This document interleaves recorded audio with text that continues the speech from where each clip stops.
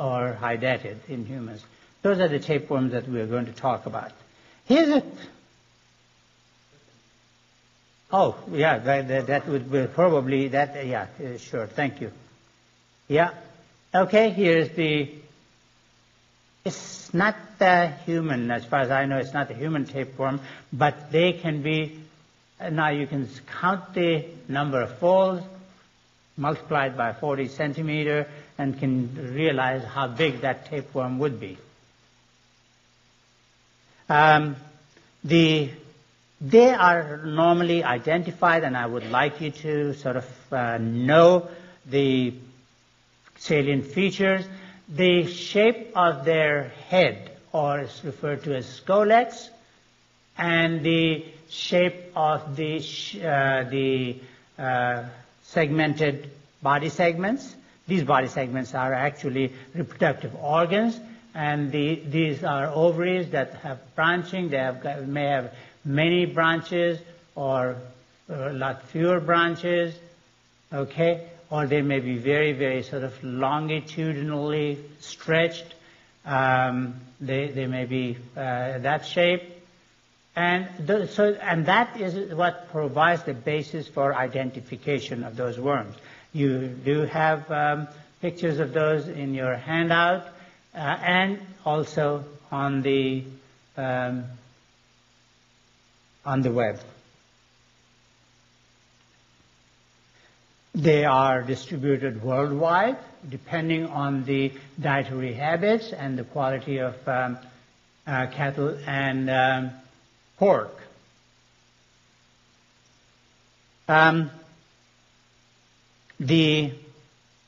Here is the picture of a beef tapeworm. It has a head area, and then these segments, those are referred to as proglottids, and as I mentioned, those are reproductive organs, actually. They can be motile, as you can see, how they can move by folding over, straightening, and then sort of somersaulting segments. Okay, Taenia saginata, scolex, has got these suction cup. There will be 4 of these at the head. Okay, and then that's called proglottid, and the scolex, and this is proglottid, and proglottid is long, and many, many branches. And the number to remember really is more than 13. As opposed to Taenia solium, the scolex is sort of like sunflower. That's why solium, the word solium is associated with it. The scolex, and these actually raise our hooks, which the worm uses to attach itself to the intestinal mucosa. And here the ovaries are a little bit shorter. The proglottids are a little bit shorter. Not only that, but branching is very much limited at 9, 10, that sort of number. So if you see anywhere that many branches of the ovary versus that, you should associate those with the respective tapeworm. The life cycle is, almost. It is the cattle or the pork are the links to the life cycle, and humans get infected when they eat the flesh that contains the cysts. These are referred to as cysticerci or cysticerci. And they can be in the liver, they can be in the muscle, they can be in the brain. So whatever part they are in, if that is consumed with improper cooking, they can resist the stomach environment. The larvae can resist the stomach environment, migrate to the intestine, and then they mature to become fully grown worms and produce proglottids that are extruded in the fecal material. And those proglottids, they produce eggs. Those are ovaries. They produce, and they are hermaphroditic. So male and female are in the same proglottid. And they are going to produce fertilized eggs, and that it will be laying around on the in the grass. And as the animals graze, pigs are omnivorous. They use vegetation as well as the meat. But as they graze, they are ingested. Those eggs are ingested. They will hatch in the intestinal tract. They will produce larvae, and those larvae are going to migrate into the different tissues. And when those tissues are consumed by humans, the humans are going to get infected. So it's a cycle between animals that get infected by consuming the egg. Humans get infected by consuming the flesh. There is one exception to that, and we'll talk about that in a minute.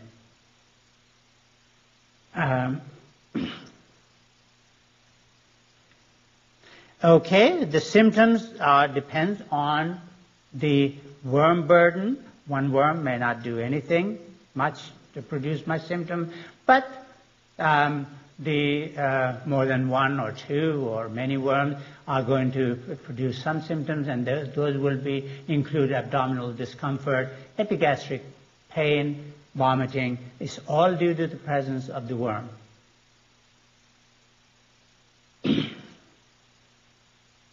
Other organs?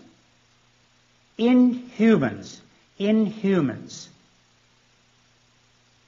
beef tapeworm is not going to produce any other symptom than gastro and intestinal involvement.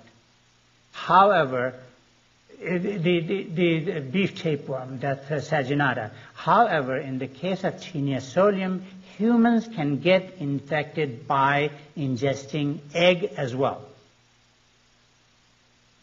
Okay?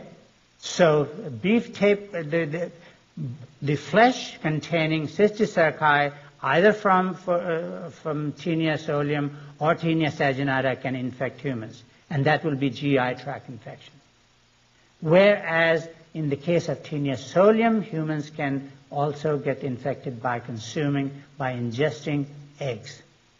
And those eggs are going to hatch in the GI tract, and they are going to produce larvae. These larvae are going to migrate into different tissues, and they are going to produce cysts, just like they produce cysts in the in their intermediate host being pigs.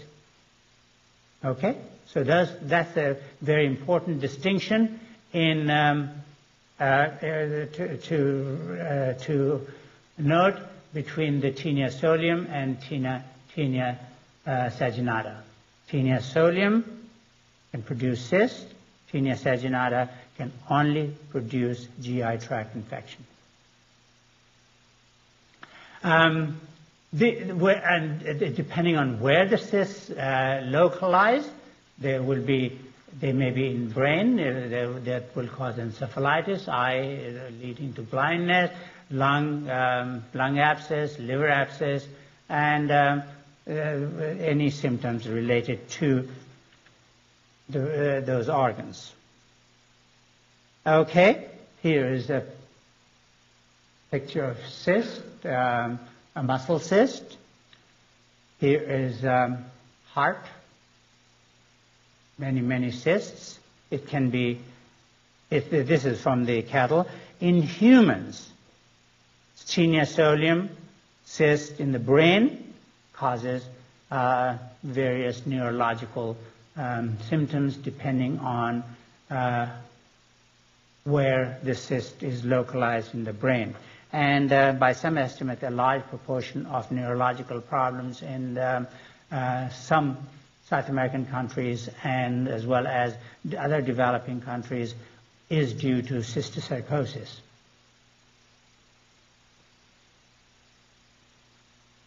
Here is autopsied brain showing the cysts there. Okay, diagnosis is based on symptoms. Often these things are revealed on, if these are cysts, will be revealed on X-ray, on radiography. And I thought I had some pictures of those. It may come later on. Symptoms are history of diagnosis based on symptoms as well as history of eating undercooked beef or pork or salads that may be contaminated with Teniasolium eggs. Typical scenario, you're visiting a farm in some developing country and you come back and you have certain problems. And there may be cysts in the muscle or other organs. The definitive diagnosis is based on recovery of proglottids in the stool or the eggs in the stool. And the proglottids will be, here is the picture of proglottids or eggs. Teniasolium and Taenia saginata eggs, one cannot distinguish between the two. Quite honestly, you don't have to distinguish between the two because the symptoms are the same, GI infection symptoms are the same, and treatment is the same as well.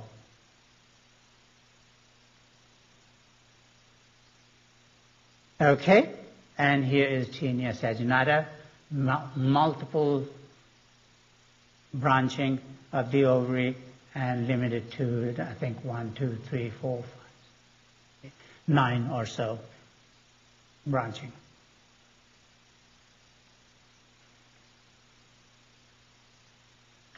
Okay, CNS symptoms, if it is cysticercosis, CNS symptoms are symptoms involving other organs, a history of ingesting food with Teniasolium eggs. Radiographic localization of cysticercosis establishes the organs involved. Here is another picture of, okay, there and there, cysts in the brain. Here is a radiograph of arms, and there's a cyst here and here. Those of you who are going to go into radiology will probably go through those again. A few years ago, there was a student, after graduating during his residency, he sent me an email. He wanted a whole collection of my parasitology slides and presentations. So, he had them because one of the segments of the radiology residency was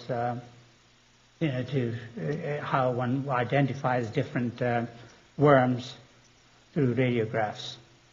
Okay, treatment is based on, treatment is praziquantel, and that is the, that would be the drug for all tapeworms and even flukes. Prevention, adequate cooking of the meat. One does not have to worry too much about in this country because meat is not only inspected, but also freezing can kill the tape as well, cysticerci. So, and here the processing, meat processing is, they do freeze it and then use power saw to cut the meat. So that's why we have very, very low incidence, if any, of tapeworm infections. Okay, so freezing is good for it. And cysticercosis, a typical scenario you might see. A 5-year-old Latin American girl is presented to ER for having focal seizures. She had a history of pinworm infection and more recently abdominal pain and fever. after a trip to Mexico. That was attributed to viral gastritis. A CT scan showed ring-enhancing lesion that you saw in the other previous one of the slides in the left parietal lobe with surrounding edema without hemorrhage. Suspecting cysticercosis, she was successfully treated with praziquantel. So that's, you can see that sort of typical scenarios. Okay, so that's about the beef tapeworm and the pork tapeworm. But I just want to emphasize, you've got to make the distinction between the two organ tapes, and also remember that the Taenia solium can cause cysticercosis in humans, whereas saginata does not. Fish tapeworm. So you can't eat any beef, and you can't, certainly not the rare steak. Okay? And you cannot eat improperly cooked rare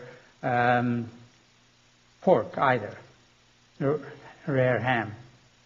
Okay, the fish tapeworm. Its scientific name is Diphyllobothrium latum. If you think of the name diphyllo, chlorophyll, phyll, leaf. Di is two. Looks like two leaves. Bothrium means a groove or a ridge. Okay, a groove. So you will see the enlarged picture of that and realize that why it is named that. And latum refers to the way, the shape of the proglottids. Distributed worldwide, a common freshwater fish tapeworm, northern lakes, freshwater. They are the fish there is infected, has been found infected with this, with these tapeworms.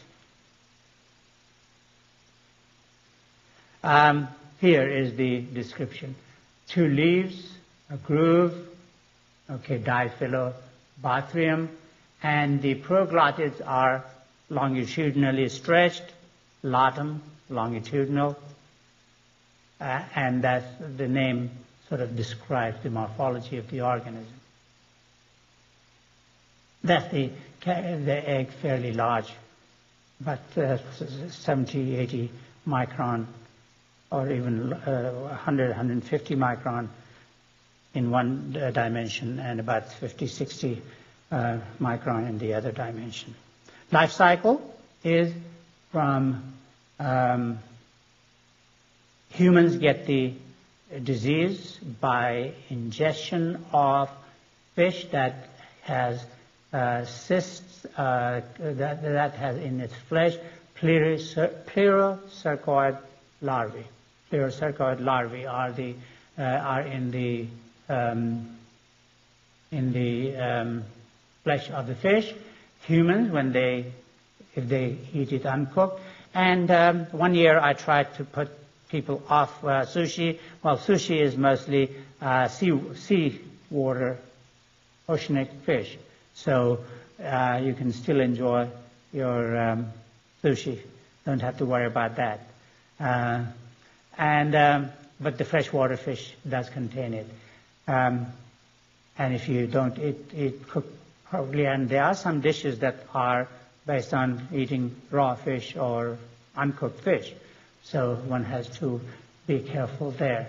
These larvae, they enter they are swallowed, they resist the gastric environment, they migrate to the intestinal tract, and then that's where they will become very large tapeworms. And those tapes, the proglottids, they will produce eggs. Eggs, if they are laid near water, they are going to wash into the water. They are going to produce miracidia that is swallowed by cyclops, water flea, that again intermediate host, just like for the guinea worm. And there is another intermediate host being the fish. When fish swallows these infected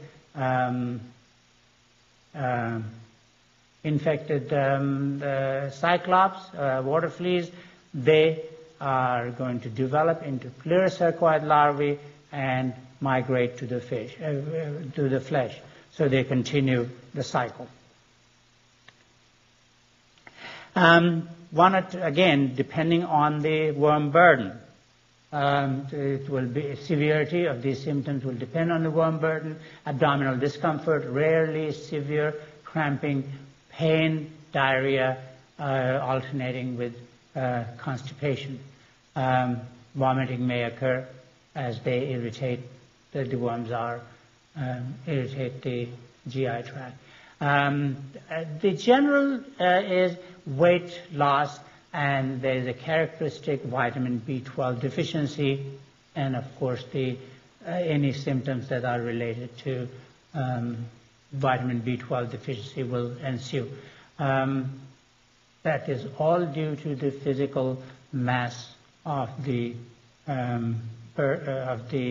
worm presence, and also some inflammation. The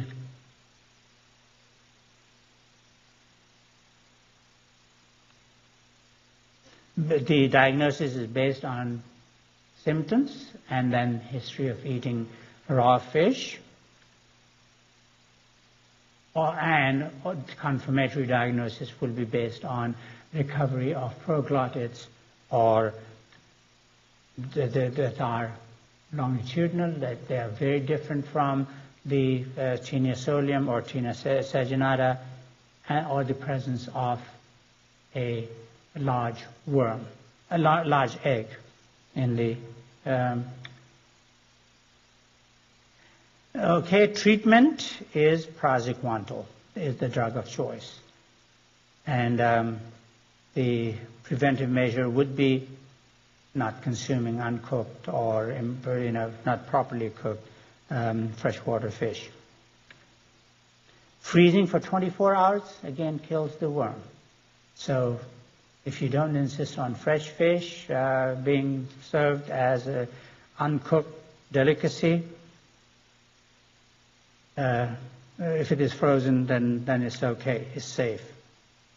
Okay, Hymenolipsis nana is a dwarf tapeworm, is also referred to as dwarf tapeworm. It's a tapeworm of the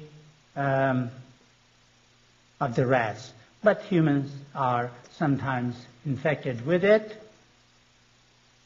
It's transmitted to humans by a flea, really, from rats to flea to humans, and then back to the fleas. There can be a cycle without involving the fleas. Okay, the lighter infections, nothing significant really, mild abdominal disturbance. So, and then more heavier cases may cause enteritis. Okay, and the treatment is praziquantel. Diagnosis based on symptoms, rodent infestations. So if you've got lots of rats around living with you, be wary. Ova are found in the feces. Okay, and here is a indiscriminate ovum. You cannot distinguish between the ovum of beef tapeworm or the pork tapeworm or the rat tapeworm. Okay, treatment is same as any other tapeworm. Praziquantel is the drug of choice, and control of rodent population is a preventive measure.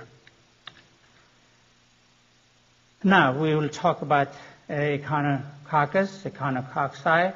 There is a Echinococcus. There are two genera. There is a multilocularis and Echinococcus granulosus. The red areas are Echinococcus multilocularis, and you can see that most of Canada has got the areas is endemic for these tapeworms. These are actually sheep tapeworms. Typical scenario: a 32-year-old Kenyan woman presented in Boston with 3-month history of cough. This is was New England Journal of Medicine published. I have just summarized it. 3-month history of cough that was initially productive of thick gray sputum that had gradually become blood-tinged. She had low-grade fever. Chest radiography revealed an apparent elevation of the right hemidiaphragm. So there was some sort of cyst there. CT scan of the chest with contrast medium revealed low-density cystic mass measuring 13 by 13 by 10 centimeters in the right lower hemithora. Okay.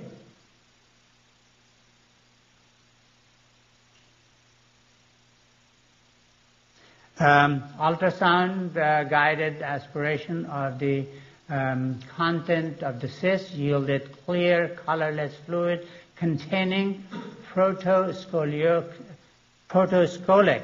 of Echinococcus granulosus. We'll show you the sort of more clear drawings and pictures of those in a minute.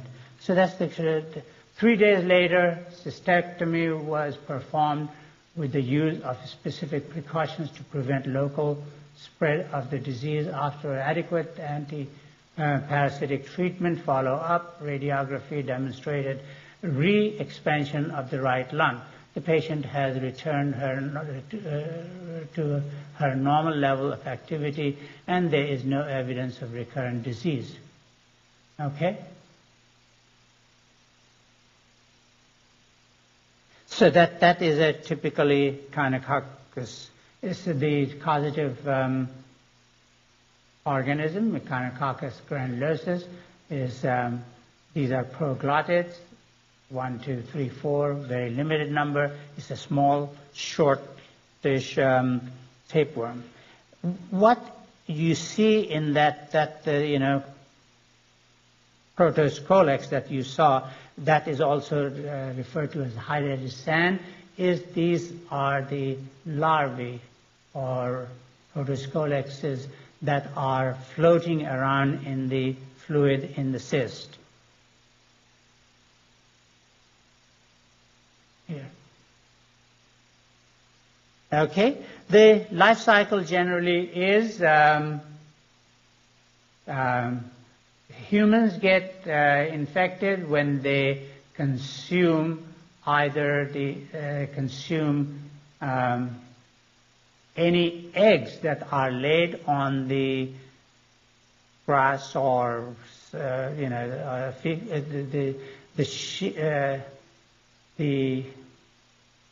the fecal material from the carriers. These dogs are carriers. Let's look at the natural life cycle first.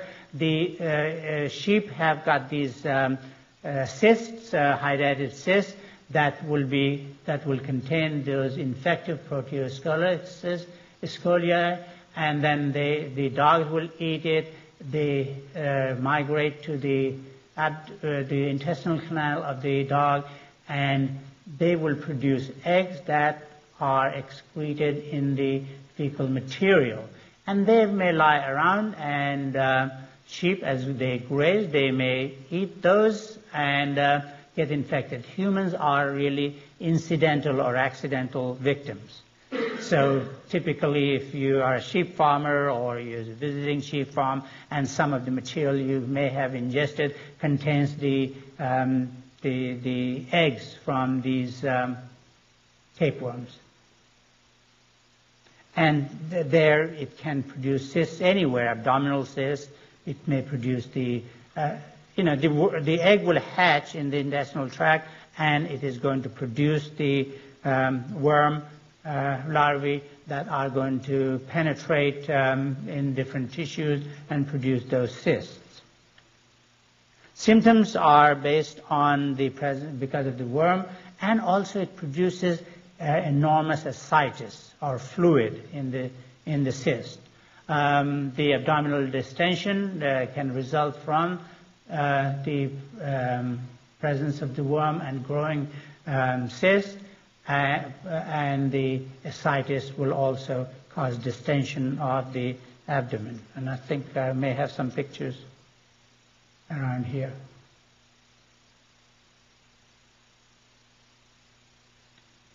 Okay, if one looks at this cyst, this is actually multilocularis.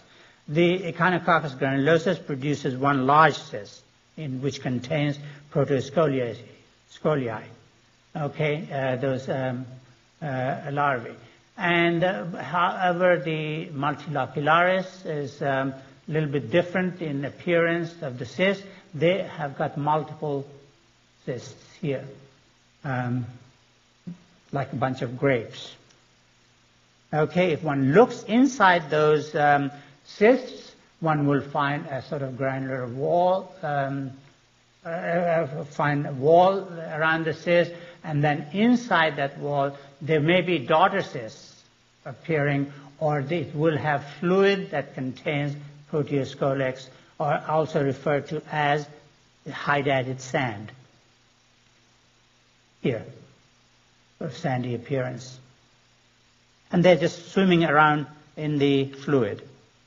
If it is in the liver, there will be obstruction, jaundice, due to growing cyst, pulmonary abscess, cough, chest pain. In that case, it may also cause fever, pruritus, irritation, and anaphylactic reaction. This is one of the few worms that cause more severe allergic reaction, IgE production, and allergies. As a matter of fact, when it is resected, if there is a cyst there in the abdomen, one drains the fluid or takes out all the fluid first, or inactivates the fluid by injecting small concentrations of formaldehyde so that they are fixed and protein is denatured. In the CNS, it will cause unilateral epilepsy, Jacksonian epilepsy, and that is due to growing cyst. Here's another. This one is definitely the hydatid granulosus, Echinococcus granulosus, not the multilocularis that you saw earlier. So those are the symptoms. The diagnosis is based on endemicity. In this country, I can't remember if there have been any cases indigenous, but Puerto Rico, there have been cases from some of the islands. Spain is particularly maligned. Okay, then the symptoms of a growing mass, really. That's all, that's very indiscriminate symptom. Then, of course, CT scan or X-ray will show the cyst, a little bit more definition of the cyst. And serology, one can detect antibodies against the constituents of the organism. The antigen is usually ground up, Echinococcus, and one tests the blood for presence of antibodies. There is a skin test available. It's referred to as Cassoni test. And since, remember, it is a type 1 hypersensitivity reaction, it will be just like a skin test for allergies. Treatment is surgical removal of the cyst, and also I did tell you that yes, there is one has to inactivate the fluid. Otherwise, during surgery, if the fluid is spread in the body, it is going to cause severe and fatal anaphylactoid reaction.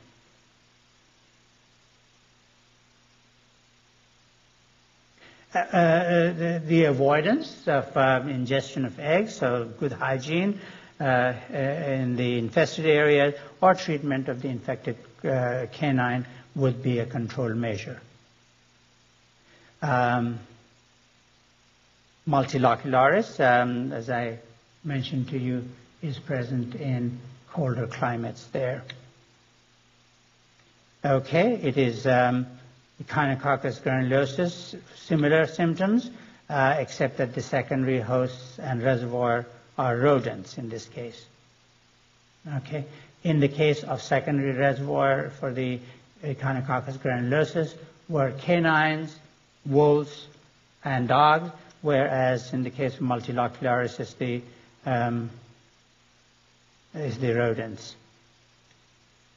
Okay, that's the picture you saw earlier. Treatment, praziquantel is the treatment, and surgical removal of the cyst, the same as for granulosis. So that is the flatworms or tapeworms.